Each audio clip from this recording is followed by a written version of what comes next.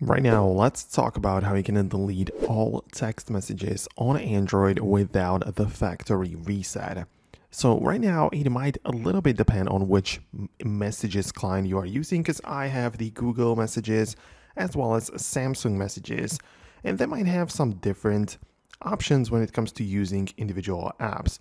So when you get inside, for example, the Samsung, if you have a Samsung phone, you can tap on the three dots icon right there, and you can tap on delete, and essentially you'll be able to delete more stuff, right? So you can see when you click on delete, you can select individual chats, but you also have the delete all button below, which is exactly what you want to do. You just want to delete all of the messages, right?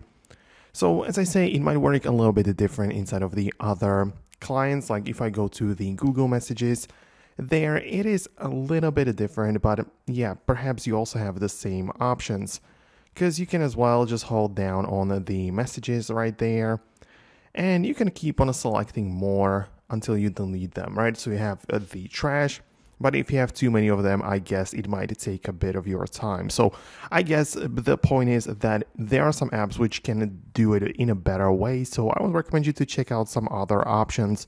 If you don't have other messages clients, just get them from the App Store, the Google Play Store, because you can literally get them right there and install it instead of your main messages. But that's gonna be about it. Let me know below if it worked for you. Thanks a lot for watching, and I'll catch you later.